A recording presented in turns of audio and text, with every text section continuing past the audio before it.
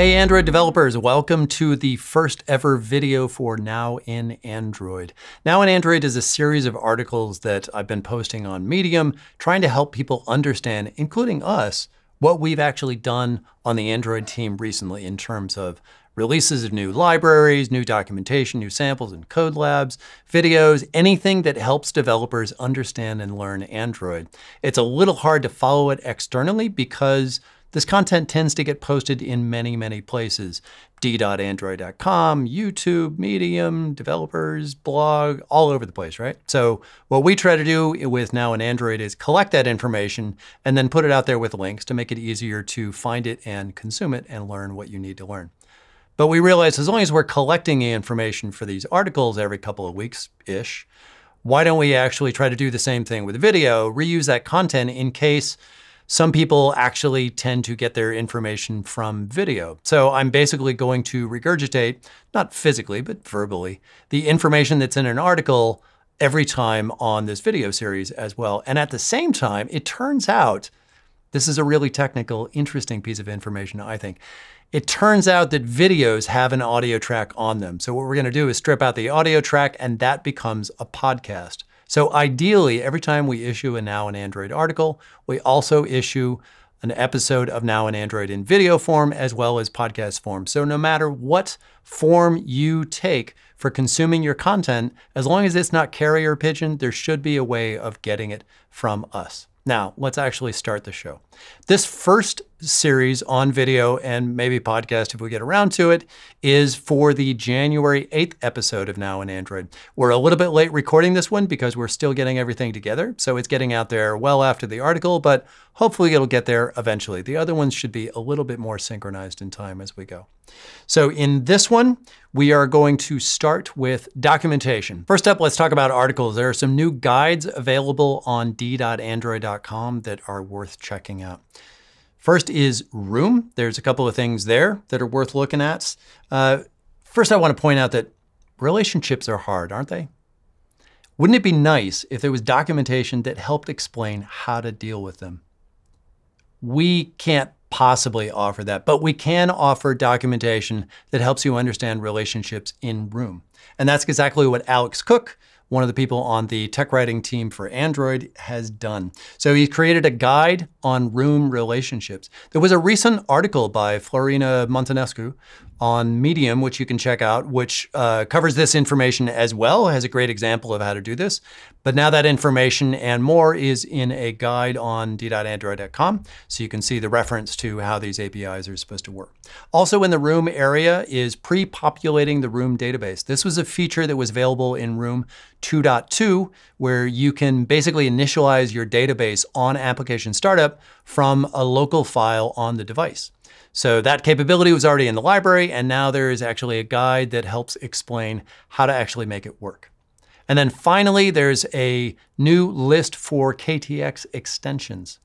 KTX is a set of extensions that we came out with a couple of years ago for Kotlin developers that basically make our APIs better. So we live in a reality where we cannot change the APIs of Android. Even if we look at a method and hate it, we cannot change it because any application that is using that API in its current form would break on future platforms if we change the way that it works, if we delete it from the APIs, if we change the method, the parameters that it takes, whatever, right? So we can't change it, but what we can do is introduce better methods as extensions in Kotlin, which essentially look like methods on the same class, but which are more geared towards the things that people need now. Maybe they're simpler to use, maybe they use new capabilities of the Kotlin language to make it easier for Kotlin developers, whatever it is. So we've introduced tons of extensions across the APIs of Android, including some in the animation area, including some for bitmaps and drawables, just all these simple use cases where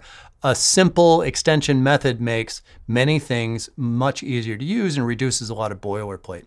So the problem with KTX extension was if you wanted to know what was there, you kind of needed to know what was there. It was a little weird. The documentation for it was essentially embedded in the package documentation. So you kind of needed to know that it was in the package or the class in order to go looking for it. So there was not really a way for you to say, gee, what's in KTX?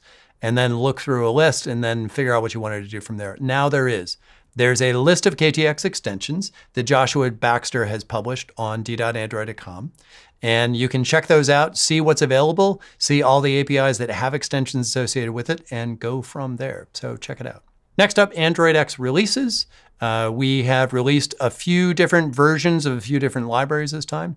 First up, in the stable releases, you'll want to check out the biometric library. So biometric is interesting. It used to be that the biometric capabilities were in APIs that were only in the platform, and then that evolved over time. So maybe we started out with fingerprint, and then we added face recognition, and then there's enhancements on that and other things to do. Wouldn't it be nice if instead there was a static library that allowed you to authenticate using whatever capabilities the platform offered? And that is what the biometric library is. It was already out there, and now there's a new version in stable that is basically a bug fix release. Browser APIs, the browser static library in AndroidX has introduced new dark theme as well as trusted web activities capabilities. The enterprise feedback APIs just went stable with their first version, so you can check that out. And the paging library, which enables gradual data loading when you're working with Recycler View, that new stable version has some minor improvements on the previous one. And then finally, the Room latest version has some minor bug fixes.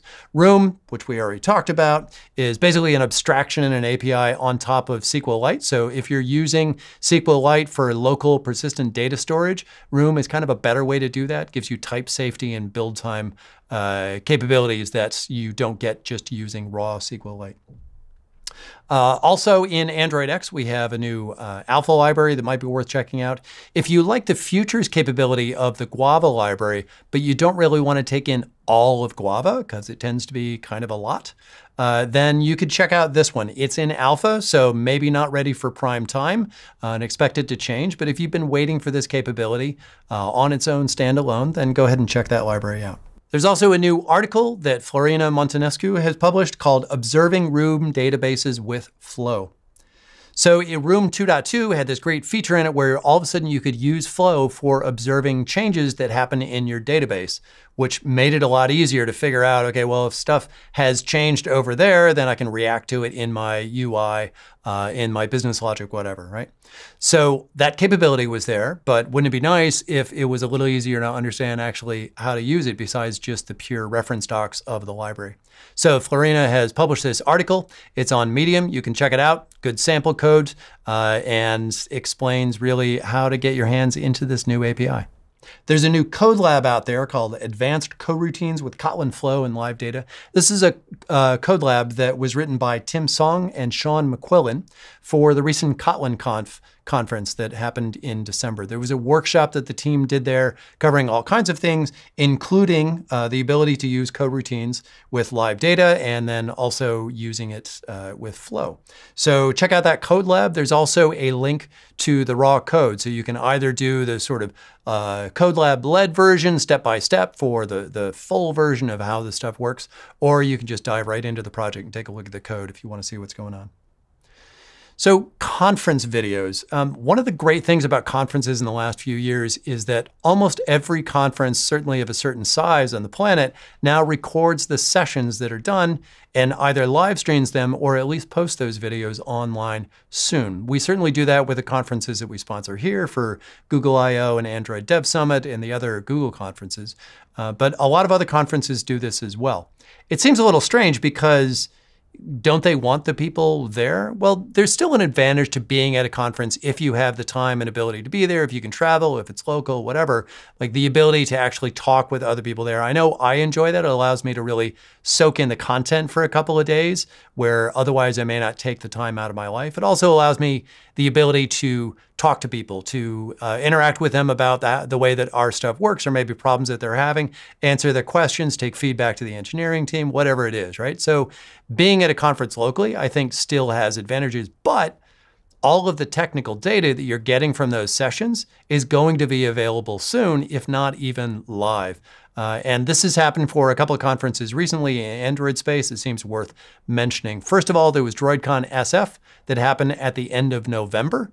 Lots of great technical sessions there, so you can go to their site and see those videos. And also Kotlin Conf, which I mentioned earlier, happened in early December. This is not just Android. There was a lot of Android content there. There's also a lot of content about the Kotlin language itself, language features, multi-platform related stuff, things happening in cloud, backends, server, all kinds of stuff. So if you are a Kotlin developer or you are looking to become one, that's a good place to go to get some content on learning how to do all that stuff. And then finally, I'd like to use this time on this video and podcast to link to another podcast. If you do not yet know about the ADB podcast, it's Android Developers Backstage. It's a podcast that I co-host with Romain Guy and Tor Norby. We've been doing this for, I don't know, 5 years now. We just published episode 130. So we've got a few of those out there to listen to. A couple of episodes that came out recently were episode 129, which is display input and haptics. We talked with Michael Wright, who works in the London team for Android, on all of those things. He works at a very low level and knows a lot of stuff about how display drivers work and how we receive input from sensors and then turn that into events in the system, how haptics work. So interesting sort of nerdy details about all of that stuff. Very good stuff. And episode 130 was posted recently. It's called First Law of Motion Layout. We talked with Nicolas Roy and John Hofford on the tools team about motion layout and constraint layout. Motion layout just came out with its beta release at the Android Dev Summit or soon after. Can't remember the timing details on that. Anyway, it is in beta right now. I just downloaded beta 4 last night, I believe. So you can play with that. The great thing about the beta release is they also released the editor for it. So you can go ahead and play with it in Android Studio. Motion layout was really cool from the beginning, but actually creating a motion layout, just writing raw XML, was not really for the timid. It was intended to be used in concert with a visual tool, and that's what you can now do. So go ahead and grab the latest bits and listen to the podcast for more about motion layout as well as about constraint layout. And finally, I'd like to say thanks for watching or listening if you're hearing this on a podcast, and watch for future episodes of this in video form, in article form, and in podcast form. And finally, obviously, it's hard to kind of link to these things as I'm talking along. So if you want the URLs, if you want the links to the stuff that I've been talking about, please do check out the article on Medium because all of the links are embedded in the article. It's the same content there, but links make it a little bit easier to get to those sites. Thanks. Talk to you next time.